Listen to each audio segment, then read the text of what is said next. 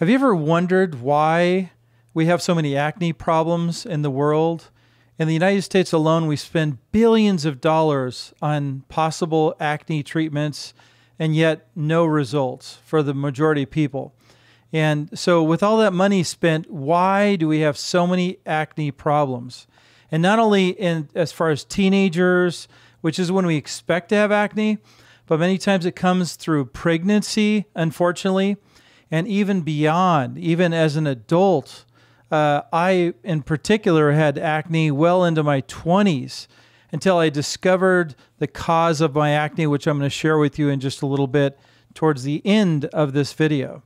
So first of all, when you examine your skin, you'll realize that it's really much deeper than skin deep, meaning that we have so many things below the skin, almost like an ocean, if you will. So let's begin.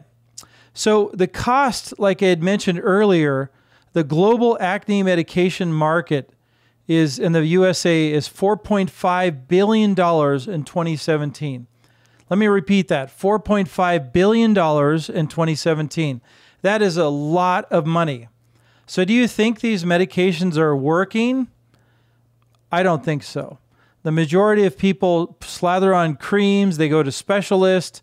For the most part, they do not have easy and natural solutions in the Western market. It is just really an expensive arena of a lot of creams with very little results.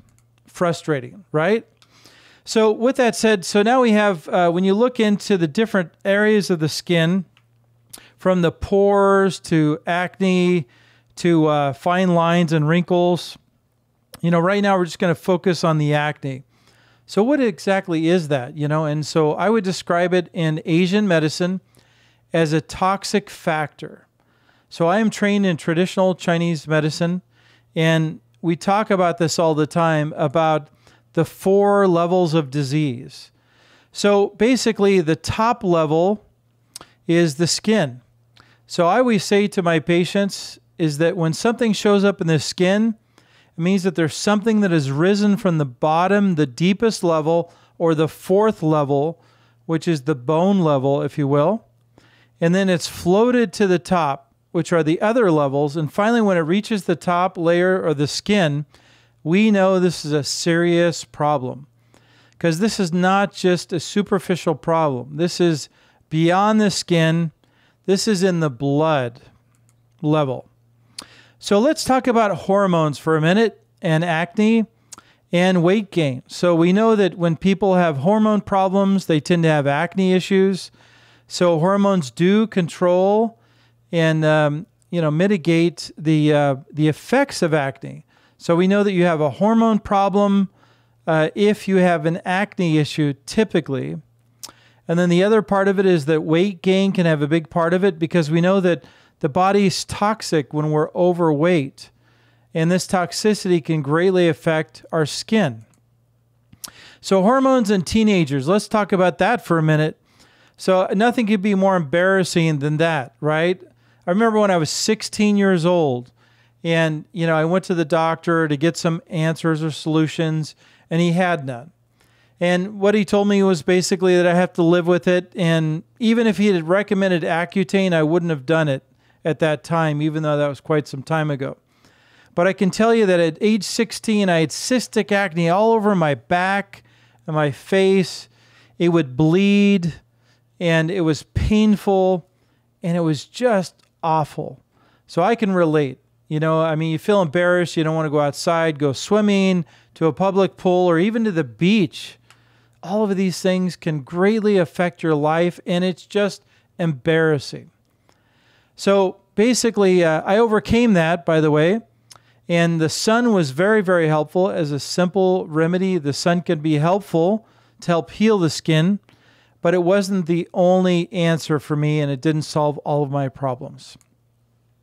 Another type of hormone acne problem is during pregnancy. So there are a lot of active hormones during pregnancy. So it makes sense that if your hormones are out of balance during pregnancy, one of the most active times of hormone fluctuations is pregnancy, then it makes sense that people tend to have acne during pregnancy. Now, another clue here that you should be looking at and listening to carefully during this video series is to be aware that when you have acne, it's important to know where it's located. Like we consider acne on the back, it could be like a digestive or small intestine issue. And different areas like the chin can be the lower bowel or the colon. Areas of the cheek and face can be actually related to the stomach. And then finally, digestion can also be on the top of the forehead. So you have to be aware of where it's located. Location, location, location. Now let's go on to blood and acne. So the blood is really important because when you have blood problems, it means you have toxic blood that leads to an acne issue. So nothing could be more important than our blood, because when you think about it, it is the oil, the life blood, if you will. Just like a plant has chlorophyll to keep it alive, it is the blood of a plant is chlorophyll, which is why eating the rainbow, which we'll talk about in a minute, has such a great effect on skin problems. By eating more vegetables and more chlorophyll, you can literally cleanse your skin by cleansing your blood.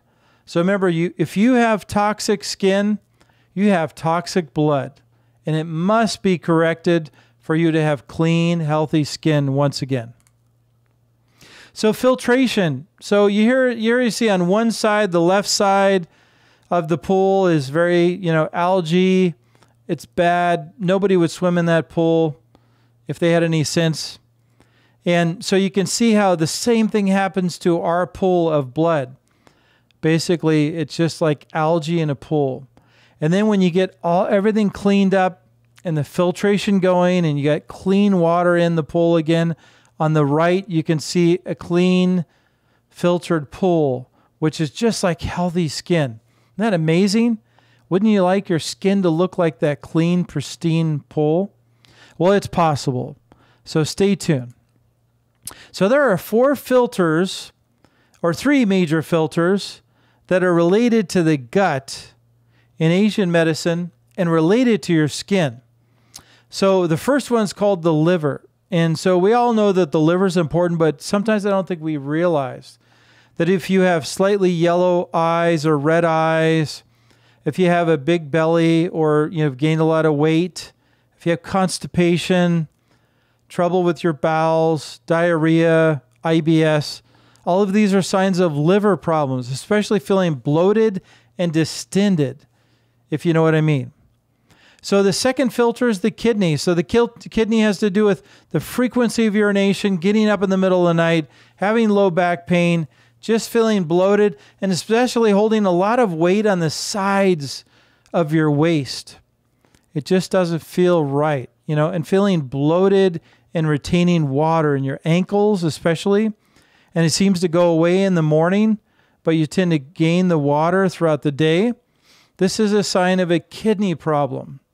And, also when you don't have really strong urination, strong urine flow or output.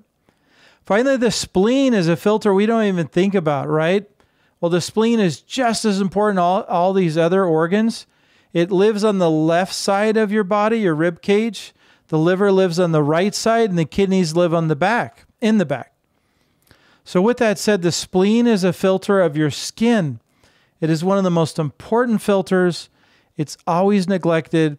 So that's why it's important not to put toxic ingredients on your skin unless you know it's a clean ingredient with clean shampoo, clean soaps, because many times these toxic ingredients and shampoos and soaps and perfumes and colognes are creating part of the problem, putting more garbage back into your blood.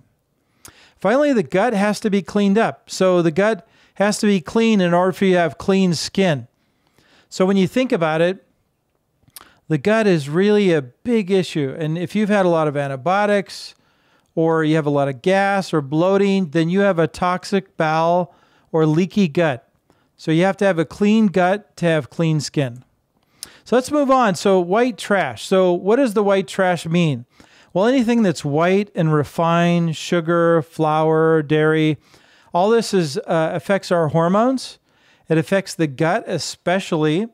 And that's why vegetables are so powerful. Like eating a salad will clean your skin up so much faster versus what works against you is eating donuts and bread and flour. So another thing you should avoid is sushi. Sushi, I believe, is a big causation factor for having acne. So when you eat a lot of sushi, unfortunately, or even a little, they tend to carry parasites, and parasites tend to create acne. Yes, it's true. Let me repeat that. I know it's sad, hard to take, but I promise you that if you follow my direction and you give this at least a 30 to 90 days, is what I believe it takes to turn your skin around, then you can start having healthy skin again in 30 to 90 days by avoiding sushi, because sushi definitely contains parasites. The other factor is water, hydration. So if you drink enough filtered water that's not bottled water, not full of toxins, then you can start hydrating your cells, flushing out your blood, cleansing your kidneys and your liver and your spleen. And this is key to healthy skin. And the last thing is eating, the rainbow. Like I mentioned, what's the rainbow? Well, the rainbow is eating a combination of vegetables that are raw, organic, fresh. And the raw is the key, because raw vegetables will clean out your gut and really purify your blood through all that chlorophyll and all the phytonutrients that plants contain. So I'm excited to share this with you. And I hope you learned something about acne, and that you realize that if you don't do something about your skin, because it's because you have toxic blood. And really the question is what type of toxic blood do you have? Most likely it's parasites, dehydration, a leaky gut, hormones, or something else. And so one of the things I always do is I like to find the cause, because this is my gift to the world, is to find the cause for you and what's causing your acne today. So for now, I pray that you'll have healthy skin soon by following these remedies and recommendations. So for now, mahalo, and I'll see you soon.